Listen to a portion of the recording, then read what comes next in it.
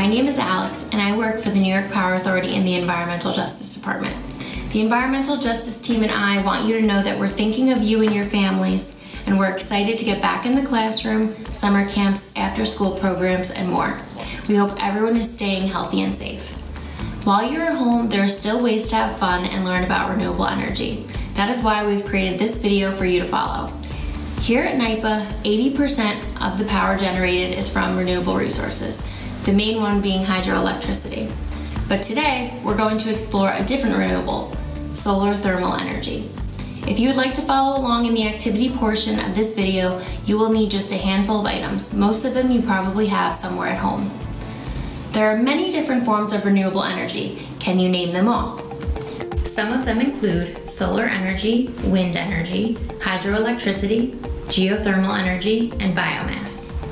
Solar energy is the radiant light and heat from the sun that is captured using different technologies. One type of solar energy is solar thermal energy. This captures the heat energy from the sun. We can use the sun's heat to heat other things, like our food. Solar thermal technology is different from solar power using photovoltaic cells, like ones you may see on top of schools or other buildings. Photovoltaic cells, or PV, converts the sun's radiation to electricity. There are many kinds of solar thermal systems, but they all have something in common. They capture the sun's heat for a purpose. Solar thermal systems can be used in people's homes for heating and cooking. For example, in a home solar thermal system, the system might use the sun's heat energy to heat water stored in the system to later use in showers, for cooking, or to keep the home warmer in colder months. Even larger systems can create electricity for many people on a commercial level. The largest solar thermal plant in the world is located in California and has a total capacity of 350 megawatts, enough to power 105,000 Californian homes. These large commercial systems use many mirrors to concentrate solar thermal energy that will make it hot enough to turn water into steam, spinning a turbine that will power a generator that will then produce electricity. Solar thermal systems are classified as either passive or active.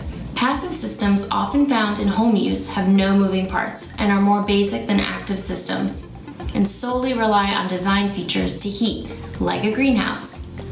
Active systems, like the solar thermal plant in California, require moving parts, fans, mechanical systems to circulate heat or fluids in the system. Solar thermal energy is a clean, renewable energy, and the passive systems have no moving parts and use simple technologies, which means low maintenance costs. Some drawbacks are the system's dependency on the sun's location and time of day, and in some active commercial uses, large amounts of land may be required.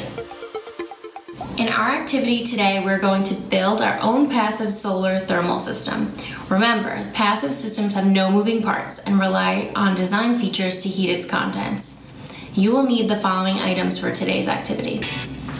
Cardboard. You can use a pizza box, a box from an online order, a shoe box, a tissue box, whatever cardboard you may have lying around. This is your base and walls for your solar oven. Aluminum foil, which will act as a reflector.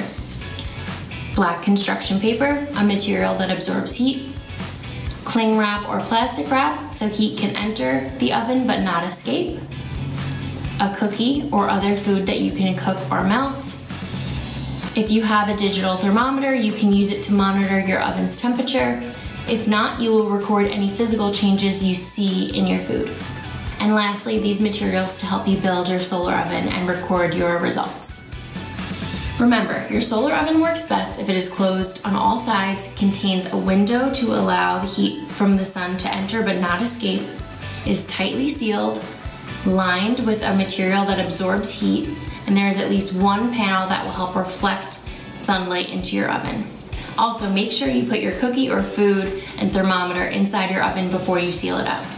Now, you have 15 minutes to build your solar oven. Start a timer and meet back here once you're finished.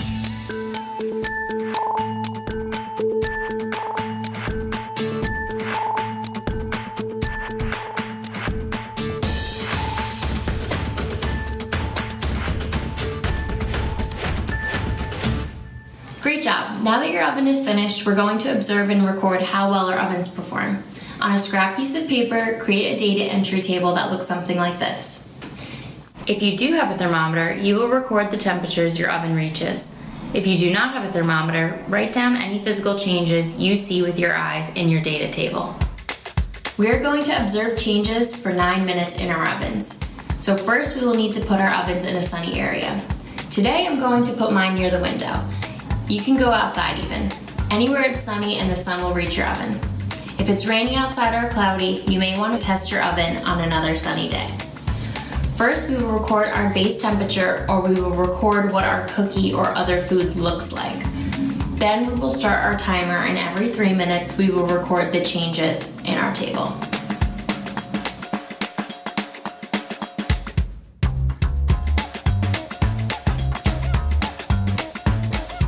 Great job. Here are my results. I think my oven did pretty well. Between the start point and the 3-minute mark, my oven really heated up quickly. From then on, it still kept getting hotter, but not at the same rate. My cookie is definitely warm and the chocolate has melted quite a bit. If I did this over again, I would change the aluminum foil portion of my oven so that it was directed more towards the opening, and I would make the opening in the top of the box larger so that there was more of an opportunity to trap heat. So, how did your ovens work? Did they work how you wanted them to? Did you see a dramatic temperature increase like I did at first? Did your cookie or food melt? What were some things you would have changed about your oven?